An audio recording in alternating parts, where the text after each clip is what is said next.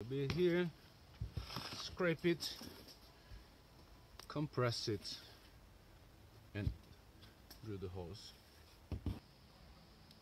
Hi guys, this is Paulo from the Aquaponics Lab. In this video, we're going to show how this sowing machine works and how this can speed up your sowing by hand. We've developed this system for a local farm.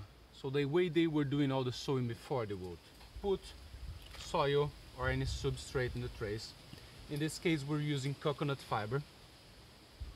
And then they would remove the excess, lightly compress the soil, and then puncture all the holes for the seed. This was very time consuming and was not standardized among all the employees and volunteers. So what we came up with is a system where you put the substrate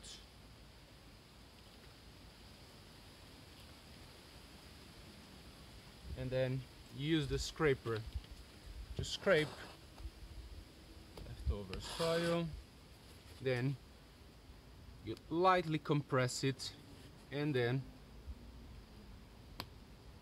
you drill the holes.